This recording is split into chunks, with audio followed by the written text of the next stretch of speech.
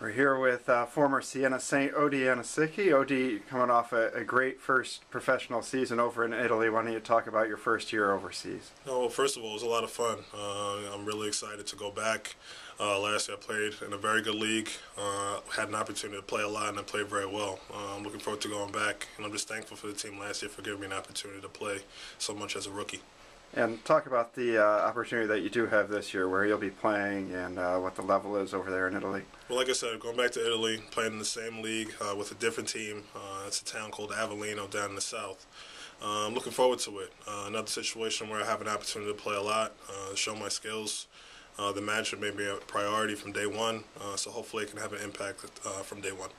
And you had a great opportunity this summer to play in the summer league with the Boston Celtics. Talk about how that came about and what that experience was like. Well, like I said, I played well in Italy, and the NBA teams took notice. When I got back to the States, had about a half a dozen opportunities to play summer league. I ended up going with the Celtics.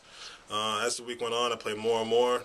In the last game, I had a breakout game, so it was really good. Again, thankful for having a good year last year, and then the Celtics to give me a good opportunity this summer.